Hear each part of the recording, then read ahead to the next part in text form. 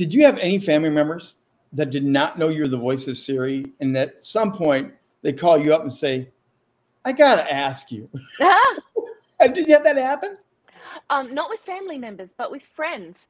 And in fact, the first time I found out that my voice was in iPhones was because my girlfriend in California called me and she said, look, they've got this new virtual assistant thing, voice assistant in the new iPhone. This was in 2011, I think. And she said, it is you, it's your voice. And I was like, I had no clue what she was talking about because we didn't know what a voice assistant was at that point.